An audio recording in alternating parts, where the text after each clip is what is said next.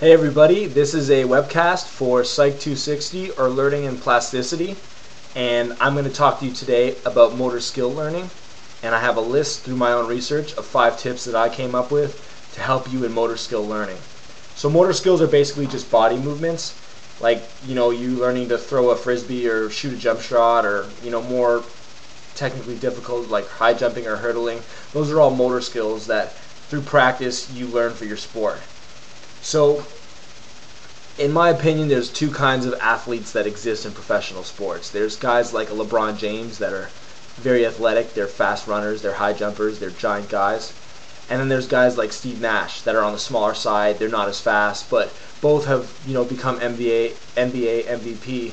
And the guys like Steve Nash have relied more on their ball handling ability or their technical skill. So the focus of this webcast is going to be more to prepare you to be a player like Steve Nash or someone else who relies on this technique, not so much making you physically bigger, stronger, faster. And that's not to say that those aren't important parts of sport, but the research that I focused on, the learning aspect, led me to more of this avenue. So my own experience in motor skill learning is I'm a shot putter discus thrower for the U of T varsity blues team, and in my own sport, body position and technique and how well I can execute my throw are very important to distance, almost as important as how strong I can be or how fast I can be. So it was this desire that kind of led me to do more research into this. So before I give you guys my 5 tips, I'm going to give you a little brain information to help you understand just what I'm talking about. So this is kind of a rough crude drawing of what kind of goes on in the brain when you're doing something that involves a motor skill or any kind of movement. So picture millions of these throughout the brain. These are neurons, okay? This whole unit right here is a neuron. So neurons send signals from one neuron to another neuron throughout the brain and into the body.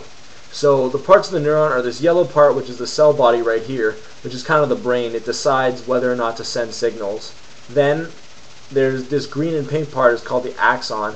So the axon takes the signal from the cell body and brings it down here to the terminal buttons, which are these little orange strands. And then the terminal buttons release a chemical called neurotransmitter into this gap called the synapse right here, okay? So these little dots are neurotransmitter. So the dendrite, which is this purple branch on the other neuron, picks up the neurotransmitter, and then the signal goes to another neuron, and then it's transferred further to the next neuron in the chain, and so on and so forth. So if I can just zoom in right here on this little gap, this synapse right here, it would kind of look like this, okay? So this is my terminal button, this is my dendrite. So these vesicles that have the neurotransmitters in them, they go to the end of the terminal button and they release the neurotransmitter chemical into the synapse, and it binds to receptors on the dendrite, which let particles go in and basically send the message to the next neuron.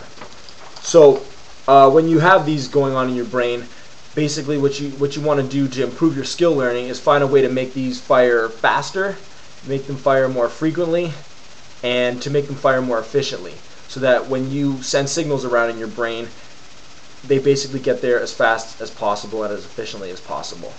So with that in mind, I'm going to just jump right into my tips. Tip number 1 is that mental is as good as physical for practice.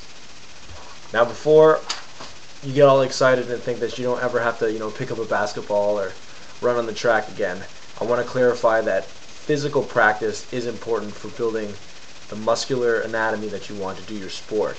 However, for skill learning, and for skill learning only, mental practice is as good as physical practice in that it's the same to your brain. Now what this means is that when you imagine yourself performing a skill, your brain is firing, or meaning your brain areas are active in the same areas that would be active if you were performing that skill just in a physical state. So I found a study that proved this through testing participants using hand motions. So the participants would just try to move their hands or just trace them in simple motions, and then the participants would also imagine themselves doing these exact same movements. And when the participants had their brain scans while doing both the imaginary side of the experiment and the physical side of the experiment, their brain activation was actually the same. So the brain areas that were active in the participants were the primary motor cortex, which is right here. And what that does is it helps you coordinate your movements. So if your primary motor cortex, you want to move your hand, your primary motor cortex sends that signal. And then also the supplementary motor area and the premotor cortex, which are parts of your brain that integrate signals from all over the brain and feed into the primary motor cortex to help it make decisions.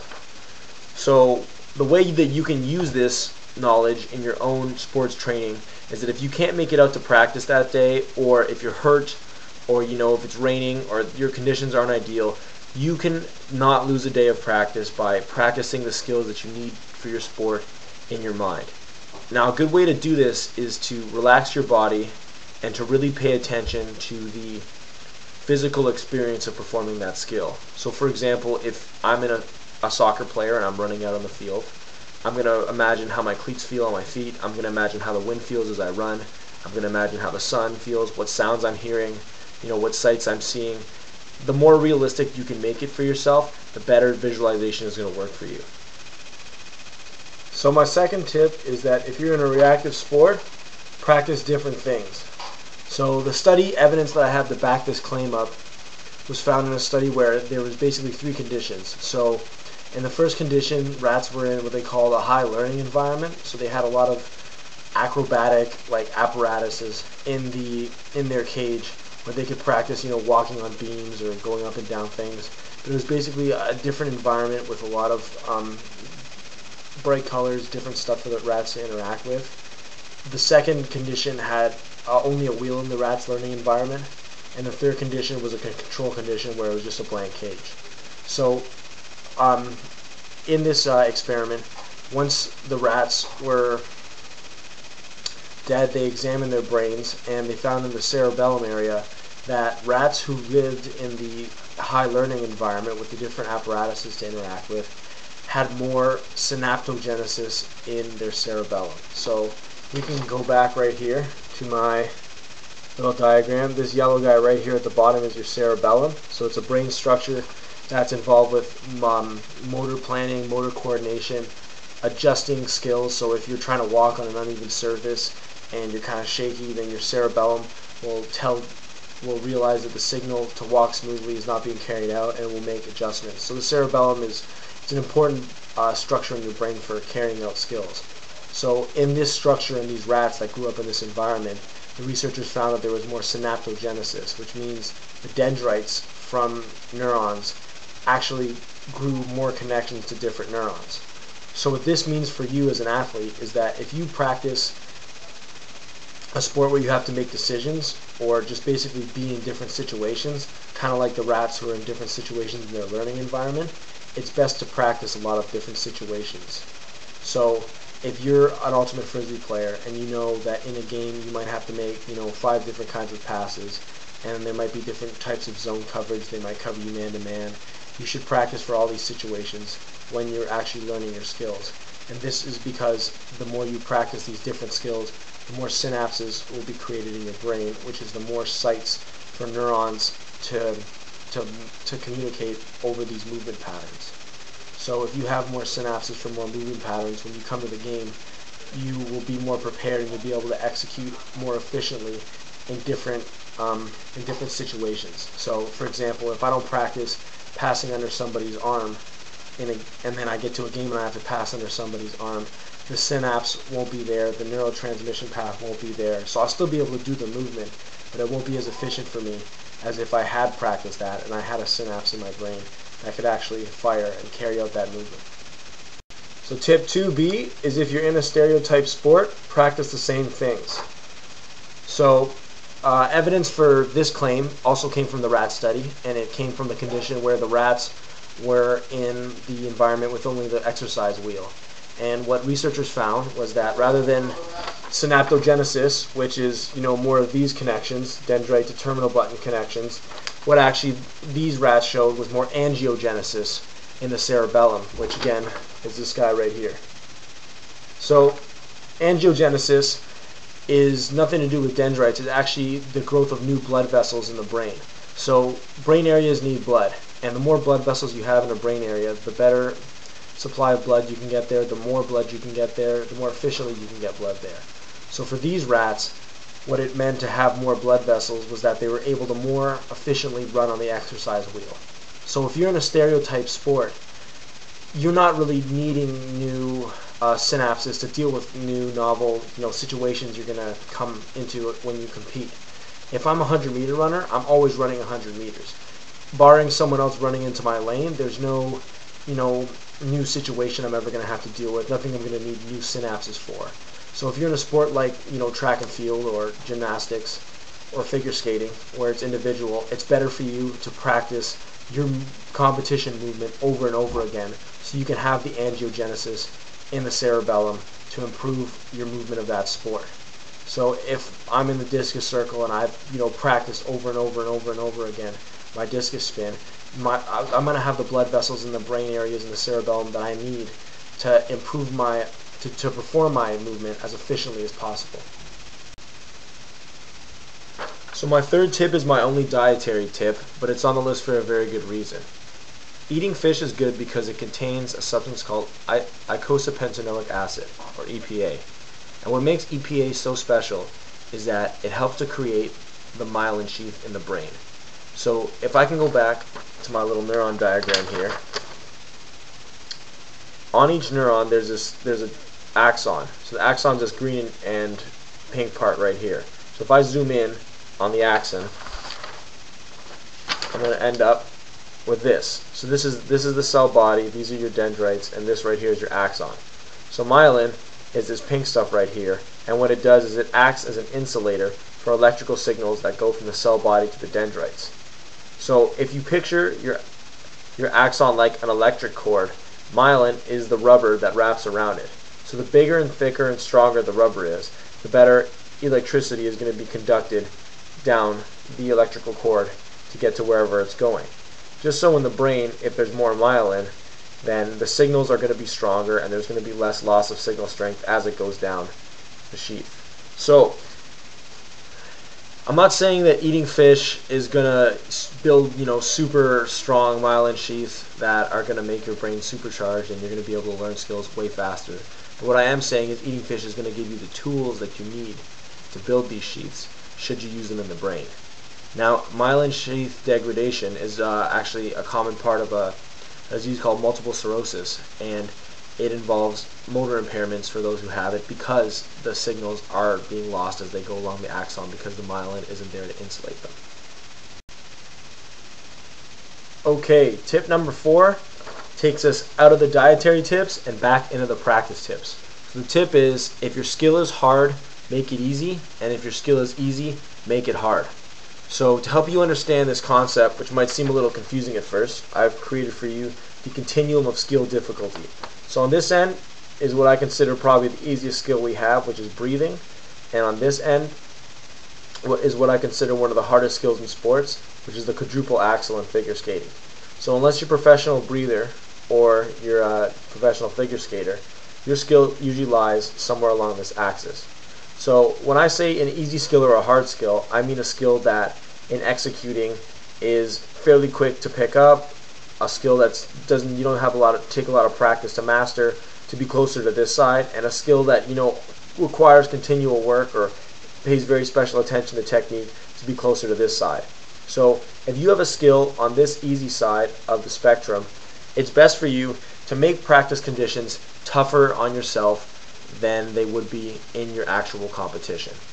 So a study that looked at these skills found that the easier a skill gets for you, the better you get at it because your reaction time improves. It requires less demand on your attention. Your physical body changes to learn that skill. But from a mental perspective, if you can perform the skill competently, but then get to a game situation or a competition situation, and environmental factors change like sounds, sights, you have an opponent in your face, it can be more difficult to perform that skill. So what this study suggested was that if you have a skill that is very easy and you've mastered it, to make practice conditions tougher than a game situation, so that when you get to the game situation, your mind is able to handle the load that is placed on it and you are able to perform the skill effectively. Now on the other side of the spectrum, if you're back here, with the difficult skill like your quadruple axel or a gymnastics routine, And what you want to do is you want to make it easy for yourself in practice. So practicing a skill that's difficult, if you haven't mastered it, and then adding extra cognitive demands to yourself in practice, like the sound of the crowd or competition, is not going to facilitate learning the skill. And what this study suggested was that it's better to just practice learning the skill, and when you get to competition, kind of hope everything goes right, rather than try to make it more difficult, not learn the skill as well anyways, and then get to competition and practice a less beneficial skill. So what the results from this study are saying for you in practice is, if you have a skill that you've mastered and you're comfortable with it, make it harder. Try to make it a hard skill again. Make it something that takes more work for you to master. If you have a skill that you're working hard at and it takes continual effort and input to improve, try to make it as easy for yourself as possible so you can learn to master the skill. So it's kind of like a cycle that repeats itself. As soon as something gets easy, you want to make it hard again. And as soon as something gets hard, you want to kind of take it back easy until you can learn it again to make it easy. Alright guys, so tip number 5 is that feedback is a walking stick and not a crutch. So what this means is that feedback, which is like the information that you get whenever you perform a skill in practice, is not supposed to be doing your thinking for you. So if I have a coach and I'm trying to throw a frisbee and I'm trying to make the frisbee fly smoothly, and the coach is telling me everything that I know about the feel of throwing the frisbee, then it's not going to be as beneficial for me as if he tells me some things that I may not notice, but I understand how to perform the skill myself through practicing it. So that's where the crutch versus walking stick comes in. A walking stick is there to help you balance every once in a while, and it's nice to have in an emergency, but it's not a crutch, which is to take the weight off whatever leg you've hurt and to do your work for you. So the study which kind of showed this fact involved hand movements again, and it showed that basically in the two conditions, the first condition, participants that were doing this hand movement task received feedback on how they were doing on every trial. So that means if they were doing it right, they were told, right, okay, if you're doing it wrong, here's where you went wrong. And then in the other condition, they received feedback on every number of trials. So not every trial, every block of trials they would receive feedback. And what the results found was that the spaced feedback for a simple hand movement skill was actually better for improvement of sport. So what this means for you in your training is that if you have a skill that's fairly simple, like shooting a basketball or kicking a soccer ball, it's good to get feedback once in a while, but if you have someone breaking down your technique on every repetition, it's not going to be as good for you to learn the skill, because a lot of what is involved in those simpler skills is your own personal feeling. Now the second part of the study is that if you are learning a difficult skill, it is good to have feedback on every trial. So this same study looked at a group that was learning to do alpine skiing. So basically in alpine skiing, when you're doing your technique, the further you can get from center with your feet, this little line right here, the better you're performing the technique. So what these studies found was that since this technique is very difficult, getting feedback on every trial actually did help more than getting feedback on every number of trials or in trial blocks. So what this means for those of you that have a very difficult technical sport, such as gymnastics or throwing the discus or doing hurdles or pole vaulting, it's good to have feedback on every trial, because there are aspects of that movement that are too difficult for you to keep in mind at one time. So having feedback lets you see the parts of the movement that you normally wouldn't notice, and it helps you keep your technique more in line. Okay guys, those are my 5 tips for skill learning. Hope you guys found something useful. Just to go over them really quickly again, mental practice is as good as physical practice. So learn the skills in your mind, and they will help you when you perform them in a game. My second skill is, if you're in a reactive sport, practice different movements. If you're in a stereotype sport, practice the same movement. So if you have to make decisions in a game, practice making decisions in practice. If you don't have to make decisions in your competition and you're just doing the one movement, just practice the one movement and your brain will get better accordingly. Tip number 3 is eat fish. So you want to get that good EPA, which is going to help your brain myelinate those axons so that you have more efficient transmission of signals from neuron to neuron, which is going to help your performance. Tip number 4 is make it easy if it's hard and make it hard if it's easy. So if you've mastered a skill, make it harder for yourself in practice so it's easier for you to perform it in a game. Whereas if you're learning a skill and it's difficult, make it as easy as you can to learn that skill so you can master it and then move to the easy level. And tip number 5 is feedback is a walking stick and not a crutch. So it's important to pay attention to how the movements that you have to make in your own sport feel to you, and get feedback if you don't understand what you're doing wrong or you can't feel out a movement properly. But if you understand what you're doing, feedback is less effective. Okay, thanks.